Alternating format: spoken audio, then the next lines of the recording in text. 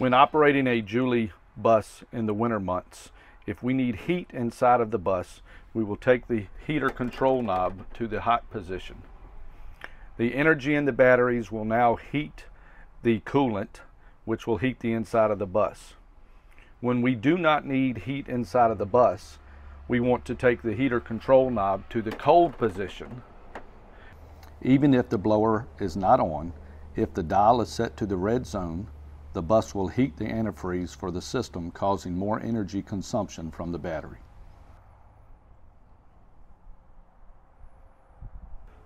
There are two levels of regenerative braking. First being the D or drive mode, that is the standard regenerative braking.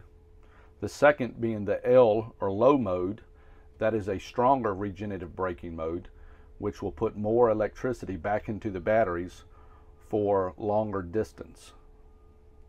The L mode can be utilized year-round to increase regenerative braking, but it is especially useful in the winter months because there is more demand on the batteries due to the heaters being on. Using L mode will improve your range.